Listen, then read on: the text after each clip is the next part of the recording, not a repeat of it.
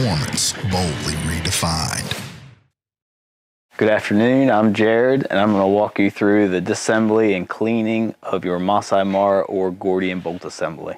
Once you've got your bolt assembly out of your gun, you can go ahead and wipe down any excess oil, dirt, powder residue.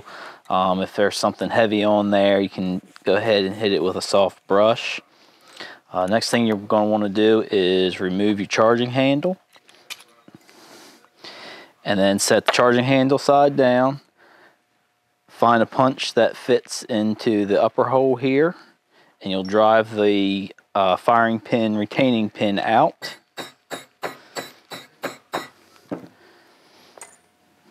Just like that. That can come apart. You'll remove this cam pin, and then your bolt head can come out. This clip can come off, and you'll have an inertia spring inside. And then everything, you can wipe everything down from here, wipe your firing pin off, wipe your spring off. And if it's dirty inside, you can take a punch of some sort and just kind of get in there and clean everything out. In reassembly, there's really no need to spray a bunch of lube on here. I feel like drier is better if you want to put a light coat of something, maybe inside here and on this bolt will be fine. As far as reassembly, first thing you want to do is put your inertia spring back in, and then you'll put this clip back on the bolt. It has a little tab that goes into this groove and just slides around.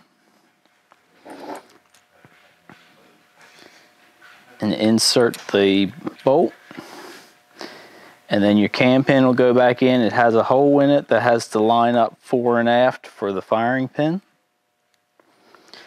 You'll take and put the spring on the firing pin, insert that, and that will be under pressure, so you're going to want to hold it in with your thumb or your finger, and then drive the retaining pin back in. Install your bolt handle. That's it. Hope these tips will help you get your gun back in tip-top shape after your hunting season.